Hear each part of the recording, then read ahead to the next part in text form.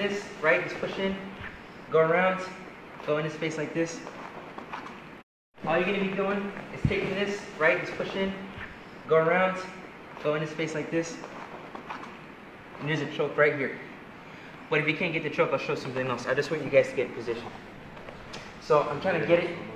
Huh? Okay, so he's shrimping in. I let him have it. I push him back down with my chest. And just rest right here for a second. Okay? Sometimes you do have the choke, you know, but if you don't, just get in position. Okay, come over here. Lay down.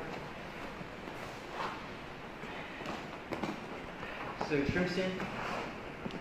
So moving this here, put it under my armpit, taking my chest and flattening him out.